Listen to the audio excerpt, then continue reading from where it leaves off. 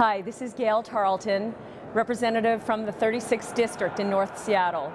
Really pleased to be here with you this afternoon. It's the final week of session, and we've been voting bills off the floor, and wanted to just fill you in on what's ahead for the rest of this week and during the summer. First of all, I just wanted to say how thrilled I am that we were just able to be with the governor as he signed into law my first bill called the Safe Keys Bill. House Bill 1647 will protect the keys of people who live in apartments and make sure that they are safe. This story for this piece of legislation was inspired by Dana Woodrig here with me today, and her lawyer, Christy McClellan. Dana suffered a terrible attack in her apartment because a maintenance worker was able to get access to the keys to her apartment. This was an unauthorized access, and this bill makes sure that people everywhere can sleep safe at night in their own homes because their keys will be secured. I want to thank Dana for your courage and for your commitment to changing the law to make all of the people in our communities and in our homes safe. It's been all about education this session, and we have worked hard to fund K-12 programs to meet our paramount duty for constitutionally supporting all of the children in Washington State.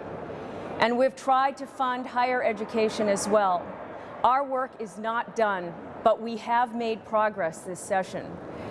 First of all, we put $1.9 billion in the House budget for advancing reforms in the kindergarten through 12 programs, and we also added all kinds of opportunities for higher education in computer science and engineering programs at our research and regional colleges. We also added STEM programs and aerospace training and workforce development funding for our community and technical colleges. We expanded enrollment in the admissions available at all of our universities in order to make sure that we're building a workforce for the 21st century. But I am not satisfied. We have just not done enough to make education for all of our citizens affordable and accessible for lifelong learning. And so I'll be working on that this interim. I'd love to hear from you. I'll be working on financial aid programs and for institutional support so that we make access to higher ed part of the American dream for all of our middle class. But speaking of the interim, I'm really excited about an opportunity that I've had. I've been nominated to participate in the Legislative Energy Horizons Institute. This is for Northwest legislators to help them understand what we can do to build clean energy solutions for all of our communities in transportation and in the environmental programs and in sustainable development of our urban communities. I look forward to learning with the other legislators what we can do to support our state, and this is the reason I ran for office. I wanted to work on clean energy solutions and a clean economy where sustainable jobs for all of us are going to be available. So it will be a full summer, and I just want to say thank you.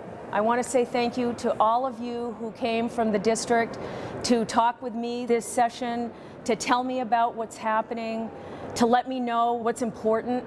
I really appreciate all of the letters and emails that you told me what we needed to do to make our communities ready, to prepare us all for the challenges ahead. I look forward to talking to you over the summer and to working into the next session to make all of us have a chance for a more decent, better quality of life.